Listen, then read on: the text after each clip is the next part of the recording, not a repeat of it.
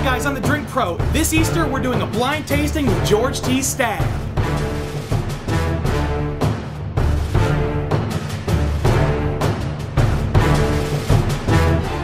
What can I get for you this Easter? George T Stagg. Okay, but what year? What's up guys, it's the Drink Pro here yet again for another review. We've got a very special sample Sunday ahead of us, as you can tell. This is going to be a longer video than I typically make because I've got 4 different whiskeys I want to taste and talk about, and I've got some interesting history I want to discuss about George Stagg. So right over here you're going to see time codes that will let you jump to different parts of the video and get to the parts you really want to learn about. I hope you all are having a good Sunday. I know it's an important Sunday for a lot of people in the world, and this has been an important week for a lot of people too, with Passover and Easter coming very close to one another. So I hope you're enjoying your holidays, and today I've got a little bourbon holiday set up for myself. What I've got in front of me is actually 4 different years of the George T Stagg bourbon. I've got the 2014, the 2017, the 2018, and the 2019. Big shout out to Scott Berkel for the 2018 and the 2017 samples, and thanks Dan Kidd for trading me some samples so I can get that 2014 on my hands as well. I also want to shout out Nate Cooper because Nate was the one who provided me the Thomas H. Handy sample I just recently tasted, and I forgot to shout him out in the video. Don't want to forget my boy. Thanks, Nate. My girlfriend Yolanda poured these 4 different George T Staggs into these 4 different glasses, so I don't know which is what. It's going to be an exciting time to try to figure out which one I like the best, and see if I can guess which bourbon is which. There are very slight differences, which I'll get into in a minute, between the 4 editions, and that might help inform me in my decision-making process, but we'll see how good my palate is.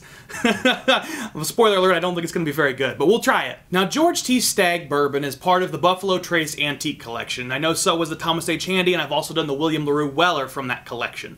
But this one has a certain acclaim in certain bourbon circles, particularly around where I'm living. I see a lot of people talk about George T Stagg. For about 18 years now, George T Stagg bourbon has been released on an annual basis by Buffalo Trace, excepting one year where they actually released 3 different editions. That year was 2005, where they actually released 2 different editions in the spring and then a second release in the fall. George T Stagg is known for being big, bold, and powerful. Of the 20 different releases they've done of George T Stagg, 10 of them have been hazmat, over 70% alcohol by volume. The highest proof George T Stagg was actually in 2007 at a whopping 72.4% alcohol. That's hot. Now, before I get into the details about each of these bourbons, I want to talk a little bit about George T Stagg the person. Now, George T Stagg wasn't a distiller. He was a salesman and very good at what he did. George T Stagg was born December 19th, 1835 in Kentucky and spent much of his youth in Kentucky. It wasn't until he moved to St. Louis, where he became a whiskey salesman, that he really started to get some connections in the business. One of the most important connections that George T Stagg made in his lifetime was with this guy, Edmund Haynes Taylor. Now, E.H. Taylor was actually a banker who had bought a small distillery in Leestown, Kentucky, and turned it into the OFC distillery. That's a pretty popular acronym, Old Fire Copper, very well known in whiskey circles. And by buying this distillery, he actually put in a lot of money and a lot of innovation to make the best product possible. At the time, the distillery was kind of using outdated technology and wasn't really on the forefront of making interesting products. But after E.H. Taylor went through the distillery and bought it out and renamed it the Old Fire Copper Distillery, it was a state-of-the-art facility. In matter of fact, there's some debate between who was the innovator who started the first climate-controlled warehouses for aging bourbon. Some say it was Colonel Taylor, and some say that it was George T Stagg.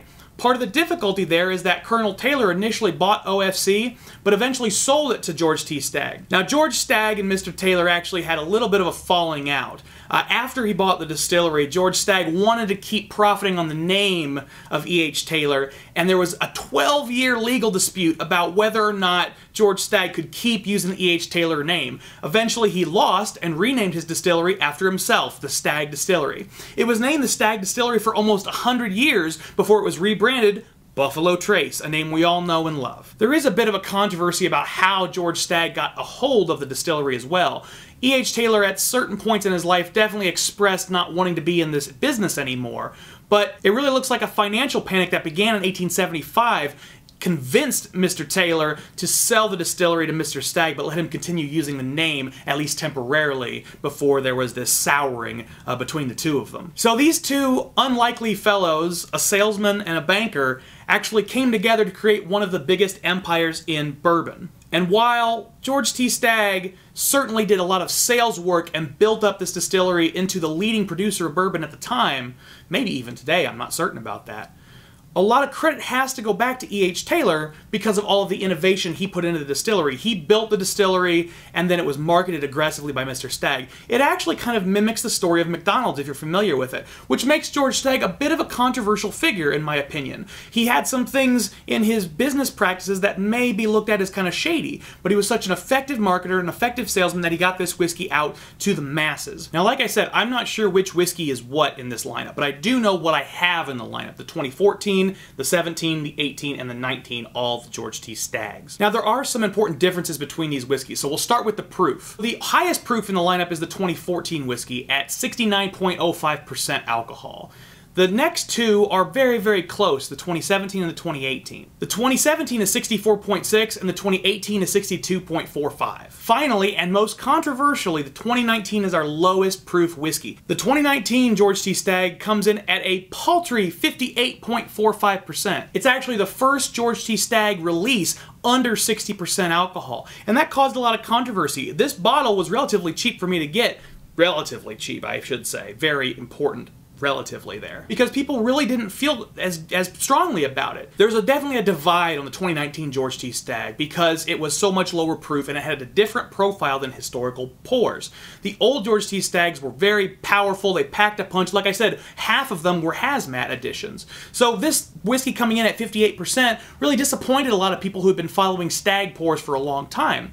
Conversely, a lot of people who are bourbon experts, who taste bourbon for a living, loved the 2019 George T Stagg. In fact, if you go looking for them in professional review capacities, you'll find several glowing reviews of the 2019 George T Stagg. So there's a bit of a discrepancy between the fans and the pros. You see that in movies all the time. Well, this is a situation where you see it in bourbon. So like I've talked about in the past, the Buffalo Trace Antique Collection has stat sheets for each of their bourbons. And I looked at all the stat sheets for these 4 pours, and I've learned some interesting things. They're not that different between them. The 2019, 18, and 17 are all 15 years and 3 or 4 months. They're all within a month of each other. Now, the 2014 is actually a year older. It's 16 years and 4 months. Now, the 2019 George T Stagg only pulled from the bottom 4 floors of 5 different warehouses, whereas the 2018 version pulled from the 5th floor, the 2017 version pulled from the 6th floor, and the 2014 version pulled from the 7th floor. What that really means for the whiskey pour is actually kind of already showing up in the proof levels.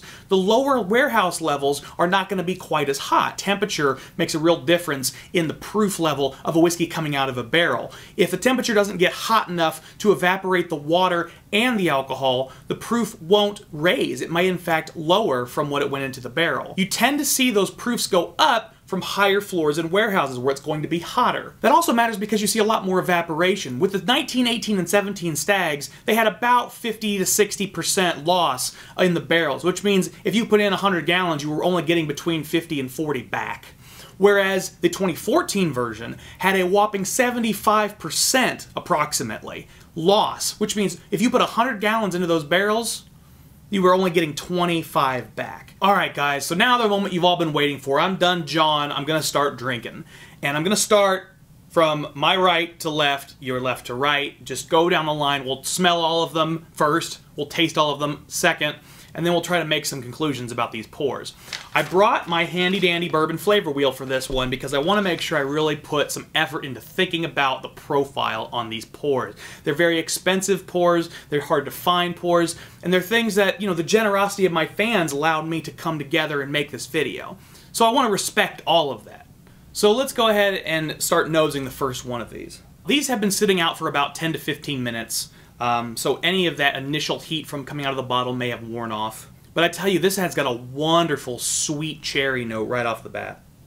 I also get this really nice like candied pecan characteristic on the nose. Definitely you're going to have the vanilla, the sweet malt, lots of classic bourbon notes.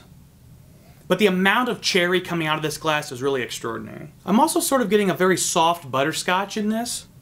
The vanilla is very dominant, but there are other sweet notes that are subtle and behind it. A touch of honey, a touch of butterscotch, but they're very hidden compared to the vanilla. That's very prominent. That candied pecan is very prominent, and the cherry sweetness is very prominent. There's a hint of baking spice in this as well. I don't get much cinnamon, but I get sort of that sharpness of like a clove. It's not so herbal as to be eucalyptus, but it's very subtle and soft. But I believe it's probably a clove note.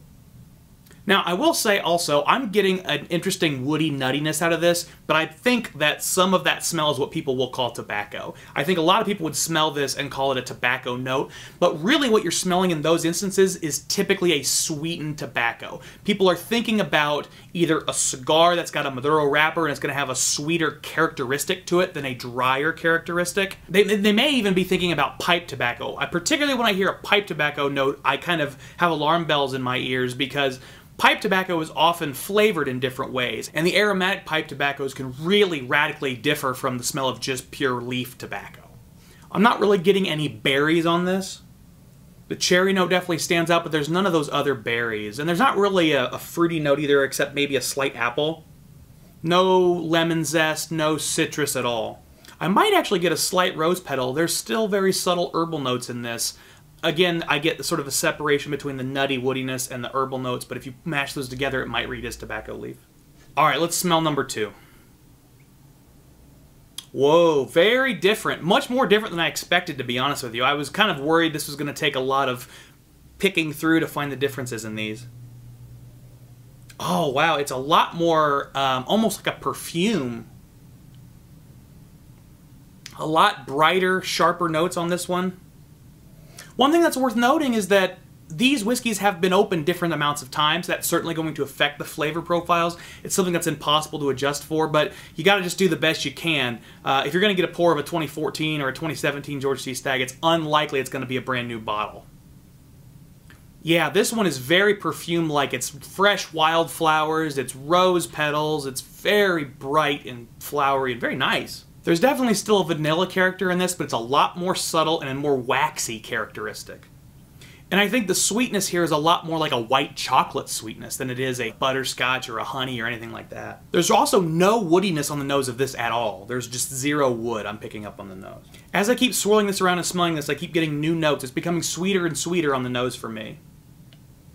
That initial hit of floral is kind of dissipated almost entirely now. The vanilla sweetness is becoming more prominent, that white chocolate sweetness is still there. One thing that's interesting is, as floral as this is, there really isn't any herbal note. A lot of times the floral note and the herbal note will mix and mesh, but this is just very floral and sweet. If I really go hunting for fruit in this, I can get a little bit of orange and a little bit of raspberry, but it's very, very, very subtle. Number 3, here we go.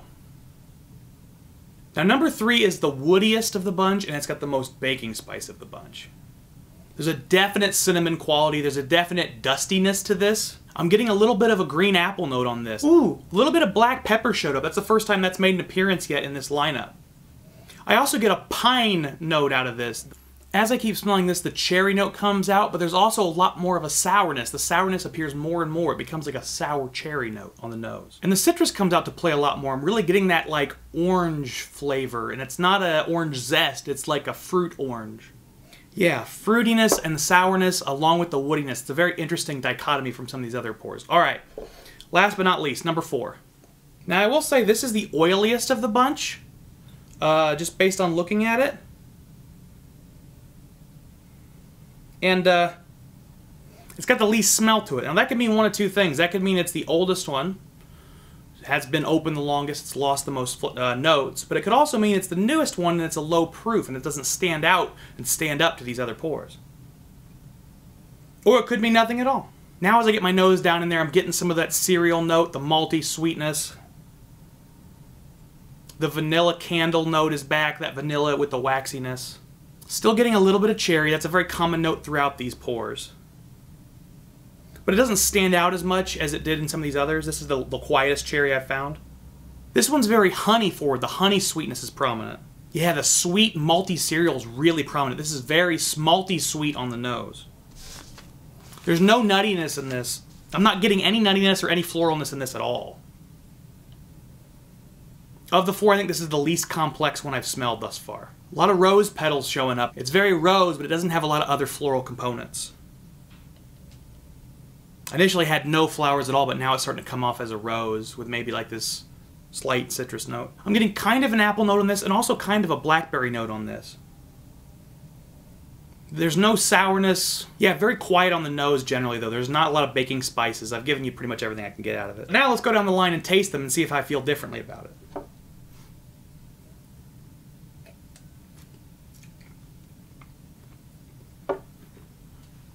Wow, you can really taste the heat. Goodness gracious. Very hot. It stings, it burns your mouth, but it doesn't overpower you. It doesn't make me squint for very long.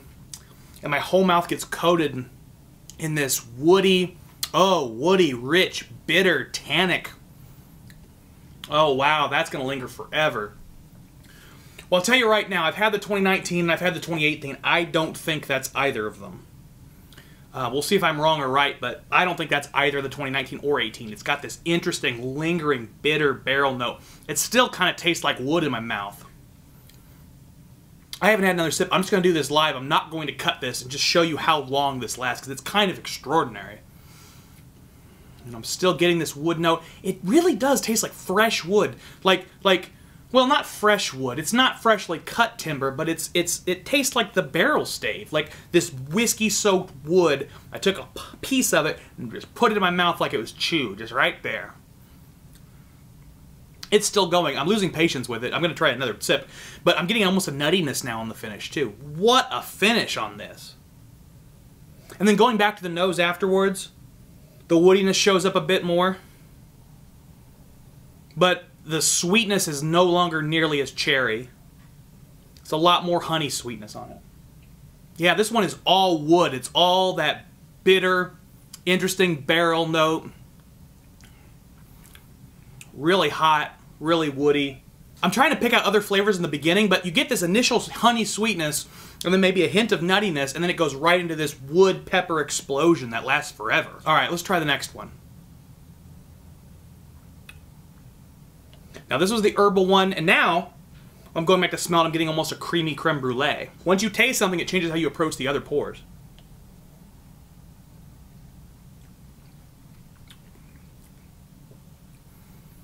That woodiness shows up, but it's a lot lighter. It's a lot more gentle. That one's got a slight sweetness that lingers a bit longer. It doesn't have you initial honey sweetness.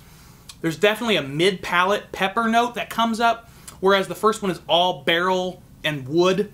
This one has a lot more pepper. That had a little pepper. This is a lot more pepper, and it tingles on my tongue for much longer. It's not bitter, but it's spicy. And going back to the nose on this, it kind of mellows out, honestly. It's not nearly as herbal. I get the honey notes show up. And honestly, I think I smell a bit more fruit in this now. There is a bit of an herbal quality on the mid-palate in this. It has sort of an earthy, but not dirt, a root kind of characteristic to it, like fresh-cut herbs. But the herb flavors aren't really there. It's just vegetation. It's a reminder of herbs. And the mid-palate is so peppery and interesting. It's all pepper, and it lingers for a long time. It's quite sweet initially, but the sweetness does not linger. Ooh, and then you get a nice Kentucky hug, too. You can really feel it kind of travel with you. And that one sticks around for quite a while, too. It's a different kind of sticking around, though. It's not all woodiness. There's a hint of woodiness, but it's mostly pepper. All right, let's taste number 3. Going back to the nose of number 3, it's very sweet, very fruity. Here we go. Oh, this is very different from the other two. This is creamy, it's soft, it's vanilla. The mid-palate is really gentle. Nope, hardly any pepper now. Lots of sweetness on the front. It's very vanilla, honey. Ooh, it kind of reminds me of like, it's almost like a cocktail already in a glass. It's got a little bit of the cherry note, a little bit of the bitter. It definitely still has that mid-palate tongue dance pepperiness, but not nearly as strong as number 2 here. I should move this bottle so I don't get confused. It's not nearly as strong as number 2 here, that peppery dance on the mid-palate and the finish, but it's definitely there. It shows up more in the finish. This one, it showed up in the mid-palate. This one has more of a broad, this number 3 is a broad mid-palate, and the nose is just wonderful, creamy creme brulee. I love this. Oh, it's just honey and caramel and wonderful sweetness. I get a walnut, I get a cedar wood, I get the honey, I get this wonderful pepper tingle at the mid-palate and finish. There's sort of this woody, toasted note throughout my palate, this toasted oak characteristic. I think I like this one of the best of the 3 that I've tasted so far. That really is my personal favorite up to this point. All right, let's try number 4. After all that prompting, the nose on number 4 is now smelling a lot more sour than it did before. I get a lot of sour cherry on it. All right, here we go. Whoa. Whoa. It's creamier than number 3, which I didn't think was possible. 3 was very creamy. Ooh, and then the heat. Wow. Wow. Number 4 brings a heat. My goodness. I think that's hotter than number 3. It's not as woody, but it is hot and tingly and burny. Wow. Okay. The woodiness in number 4 starts right away. It's not overpowering like number 1, but it starts right away. You don't even get sweetness first. You get woodiness, then you get a hint of sweetness. And it's an undefined sweetness. Boy, there's so much pepper. This is the pepperiest one in the mid palate. It's super hot. It's like slight woodiness, mostly pepper, a little bit of sweetness and the honey notes. Definitely this woody characteristic. I will say this is also the first one I get any minty qualities out of. This is a little bit of spearmint right away before it goes into the woodiness and all of the burniness. Alright, I'm going to add 3 drops of water to each one and do rapid fire tasting and see if that changes any of them. Alright, here we go. More sour on the nose. Way calmer on the palate. I like it better on the palate. The woodiness is definitely still there, but it's much sweeter and it has a longer beginning and mid palate. The nose is quieter on this. It's more herbal than I remember tasting it to be. Ooh, the peppery note becomes cinnamon. The mid palate becomes all cinnamon. I love that. All right. Not much change on number 3, honestly. I get a lot of the wood, a lot of the pepper. Sweetness is still very subtle. Maybe slightly more like a candied cherry quality at the beginning of the flavor, but it's very much subtle change. It's the least change of the 3. Number 4. Number 4, I think the wood actually shows up more. The pepperiness is definitely there. The heat's definitely there. Wow. Very little change for 3 and 4, but 1 and 2 changed a lot. Okay. Now it's time for the reveal and figure out what I got right, what I got wrong, what I like the most. It's honestly really tough to say which one I like the most. It's kind of like picking between your children. I think number 2, though, might be my favorite. The nose, I did not like the most. I liked the nose on number 1, I think, the most. But the flavor on number 1 was far too woody for me. Although with a bit of water, I think it opened up the best. I think a little bit of water, number 1's the best. But without changing anything at all, the sweetness, the creaminess, the characteristics in number 2 are my favorite. That would be my go-to whiskey. And I'm going to go ahead and assume that number 2 is the one that I own. Now, because it's so woody, I'm going to say number 1 is the oldest one. That's what I had heard about the long forever finish on the old George T Stagg. So the oldest one I'm going to assume is right here. These 2 are a little trickier. I'm going to assume number 4 is the higher proof of the other 2. That would mean I'm saying number 4 is the 2017 and number 3 is the 2018. So I'm guessing 14, 19, 18, 17. And my personal preference order is number 19, number 18, number 14, number 17. Let's find out if I'm right. So I got them all wrong except for the oldest one. Which tells you something interesting. The 2014 really comes from a different era of these products. 2017, 18, and 19 were all really in the newest age of the George T Stagg bourbons, where it was a much broader market, a lot more people were looking for them. And the proof has been dropped. You know, to some extent. There was a long period of time where every year the George T Stagg was over 70. This is at 69% alcohol, so this really is coming out of the tail end of the 70+ proof era, and these are all sort of in the same era. I'm really happy that the one I bought was my second favorite. That's a great thing to note. I really liked that it was a creamier whiskey than some of these other ones. It had a lot more flavor evolution and interesting palate characteristics. The dancing on the tongue was a lot of fun. The George T Stagg from 2017 is my favorite. I'll have to keep my eye out for a bottle of that. I really enjoyed it. The 2014, I understand the appeal. It's unlike anything I've ever tasted. It had so much wood, so much lingering, and it was a wonderful experience, but the smell was so much better. I loved the smell of the 2014. It was all this wonderful, rich fruit, and I don't pick up any of that on the palate.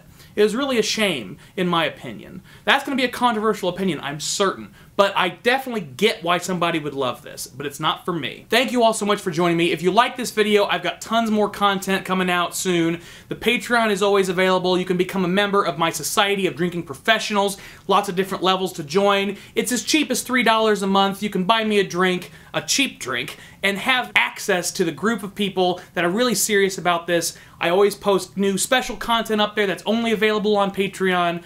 I'd love to have you be a part of the team, guys. Please consider subscribing. Please consider sharing this video with your friends. I hope you all have a great holiday season. Thank you all so much for joining me. Have a wonderful day. Enjoy your Sunday, and keep drinking like professionals. Cheers.